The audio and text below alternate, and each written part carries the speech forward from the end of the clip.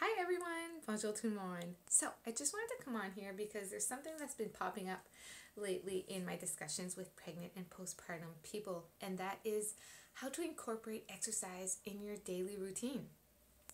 Whether it's something that you really love to do, moving your body, or it's been something that you've been wanting to incorporate in your day to day but haven't been able to because you're just so busy. It's hard.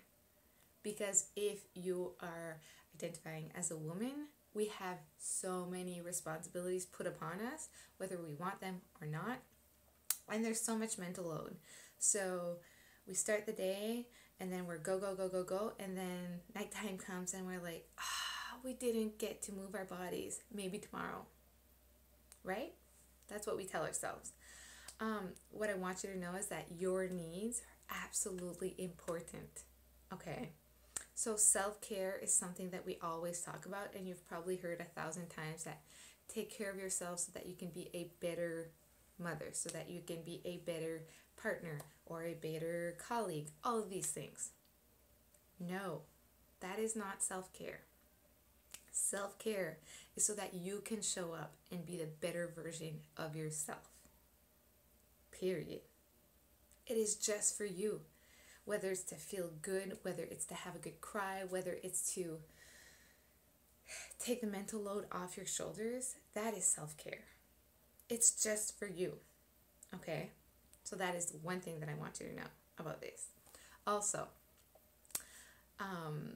I choose to move my body because it is something that I need emotionally and mentally. And also, I love to feel strong in my body. I love lifting weights because it is something that makes me feel good. I love to see what my body is able to do and challenge it. Those are the reasons why I exercise. So the other important thing is understand why you want to do exercise and why it's so important to you, and make sure those values are something that align with your self-care. Now, I have 3 tips for you to help you get up and go and to include that movement of body in your day-to-day routine. Number 1 is choose something you love. This is something that a lot of people forget, is that choose something you love to do. Don't just choose something that is on social media, that is popular right now. If you don't like spinning, don't get out and spinning. If you like walking instead, then choose walking. Okay? So find an activity that you actually love to do and give it a try and start with that. Okay, because if you choose something that you don't love to do, it's going to be really hard for you to make time for it. Okay, so number 2 is be realistic. Okay, so in my season of life right now, 15 to 20 minute workouts are ideal. That is something that I love to do. That is something that I know I can incorporate in my day to day, and it is something that feels fun instead of a chore. Okay, so be realistic and match it with your goals. Okay, so if it's not realistic, if you're looking to do a workout of an hour and really you only have 30 to 45 minutes, you're probably not going to do that workout because you're going to feel like you've already failed because you weren't able to do that whole workout. So switch that mindset around exercise, make it fun.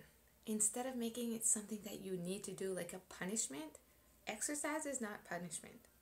That's bullshit, okay? Exercise needs to be something you love to do. Because if not, it's going to be a long journey for you. So number 1, choose something you enjoy. Number 2, something that's realistic. Number 3, set up in advance, okay? So, juste une minute, s'il te plaît. So, set up in advance. Get that equipment out the night before if you're working out in the morning. If you need to have a certain playlist playing when you want to move your body, whether it's a yoga video that you're choosing on YouTube, already have it set up on your computer so that when you open that computer screen, it is already there. That is one step less that you need to do. I personally choose to sometimes work out in my pajamas because that is easier for me. I feel comfortable in it. But if you need to change in your workout clothes, have it ready so that when you wake up in the morning, you are already changing in it and you're ready to go. Okay? And a bonus tip for you, if you have small children at home, prioritize working out when they are awake. I know it sounds kind of weird, but that nap time is sacred time.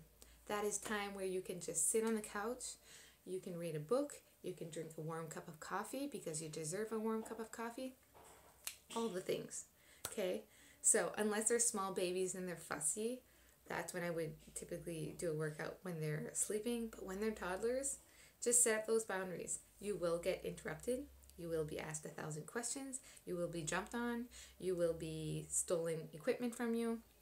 Set those boundaries. Have some specific lines that you will say. For me, I always say, I will be right with you when I am done this exercise. Give me a few minutes. Mommy's almost done her exercises. Is something that I repeatedly will say during a workout, but I still get through it. And they, over time, learn that my needs are really important to me, and they're really important for them to understand those boundaries around me, and that I can also have time for myself, even if they are around. Okay? So, I hope those tips really help. Number 1, choose something you enjoy. Number 2, make it realistic.